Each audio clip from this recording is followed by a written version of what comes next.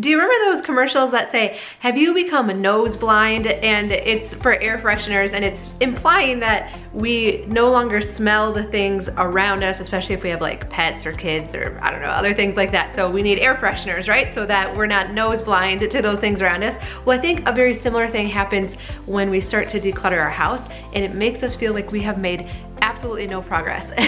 So how do we work against that? How do we keep the momentum going when we're decluttering? I'll share a few favorite tips coming up next.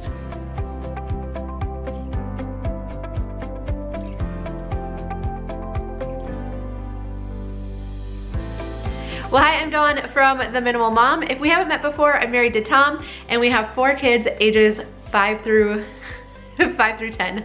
I haven't said that for a while, so I thought I should throw that in again. The kids keep getting older. When I started, I was saying we have 4 kids ages 4 through 8, and now they're 5 through 10, and oh my goodness. But we love sharing tips and tricks about how you can simplify your house quickly, and this question comes up very frequently of, I've gotten into this process of simplifying my house and I feel like I have made no progress. I've taken 20 loads to Goodwill and I come back home and it feels like nothing has changed. And so if you are feeling that way, you're definitely not alone, and I have a few tips for you today how you can keep the momentum going, keep your spirits up, feeling encouraged, and keep powering through to get your house simplified. So tip number 1 is to take before and after pictures, because this is so common. Our brains adjust very quickly to these newly simplified spaces. So we could take our closet in our bedroom and take half the stuff out of it and donate it and get rid of it, and within a couple days our brain has already adjusted to this new simplified space. And so we can go back to our closet and be like,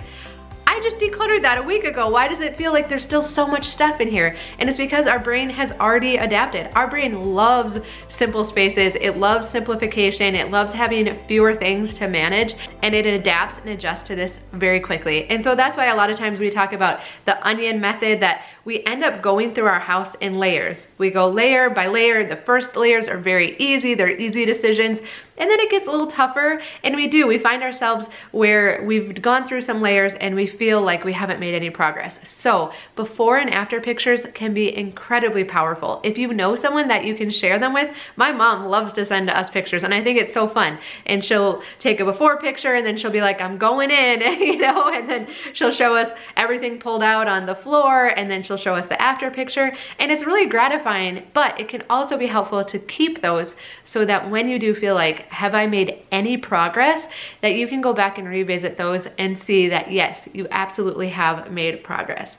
The second tip is the power of tidying. So of course, Marie Kondo wrote a whole book about the life-changing magic of tidying up. And you know, I think most of us be like, oh, is tidying really life-changing? But this, especially while you're in the process of decluttering, it absolutely 100% can be life-changing, because what tidying does is it helps us to feel like there are changes happening in our house. And so I like to talk about when we're decluttering, if we look at the week ahead, to look and say, okay, what days are gonna be active decluttering days? What days do I have a little bit bigger chunks of time where I can really tackle some spaces in my house, some specific drawers or closets, and I know I'm gonna have at least 15 minutes to an hour to really do some good decluttering? And which days of the week are gonna be maintenance days? So on those days, maybe the kids have more activities, I have more activities, I work late at work, and so those are maintenance days. And so on the maintenance days, the best thing that we can do is to tidy up. And we've talked about what tidying actually is in the past.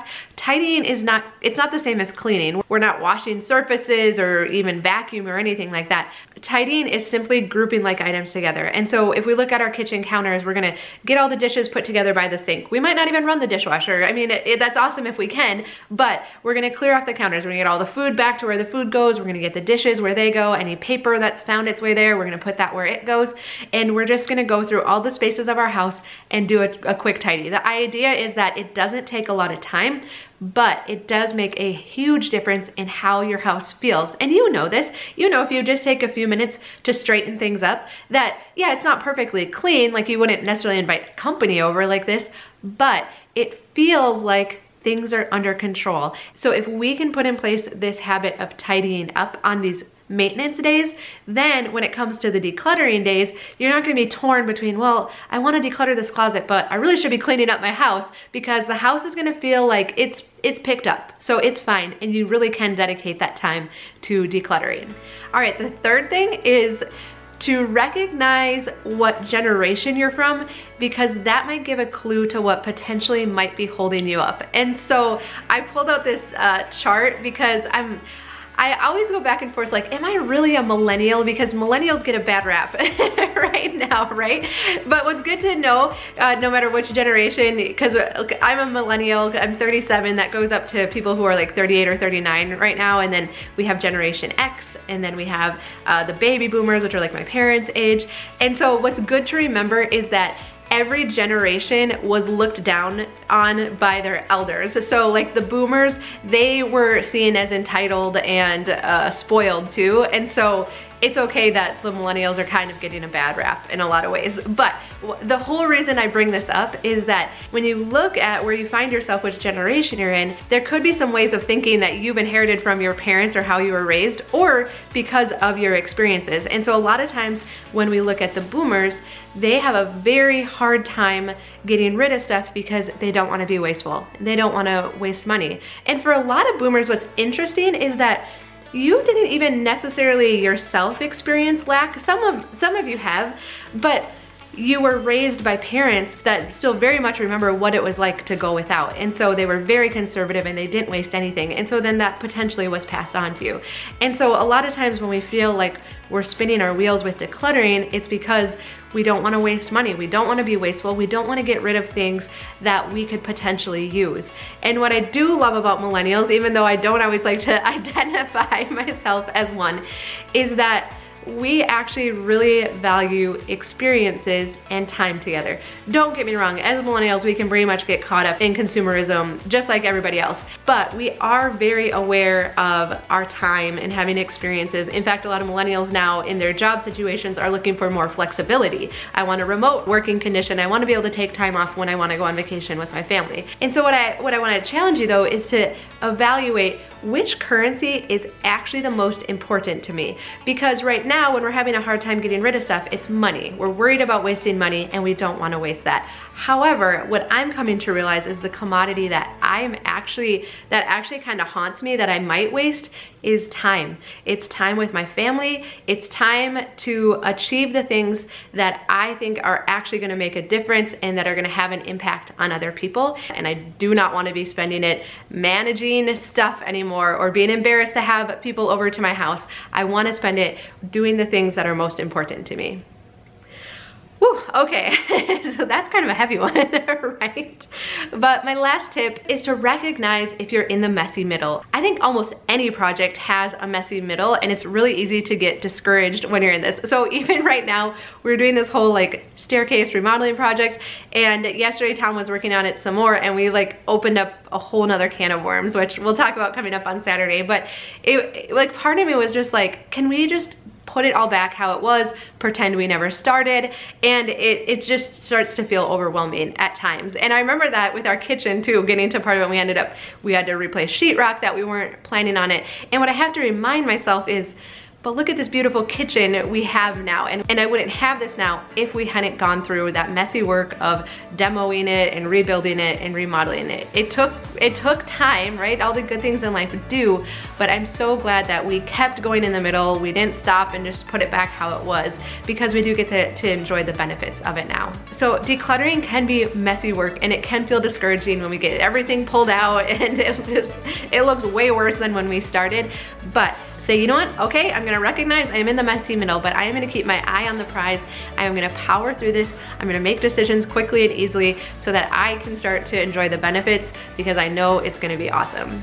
And so again, here is a recap of these tips. Take before and after pictures, celebrate your progress, and when you're feeling defeated, go back and look at the pictures again.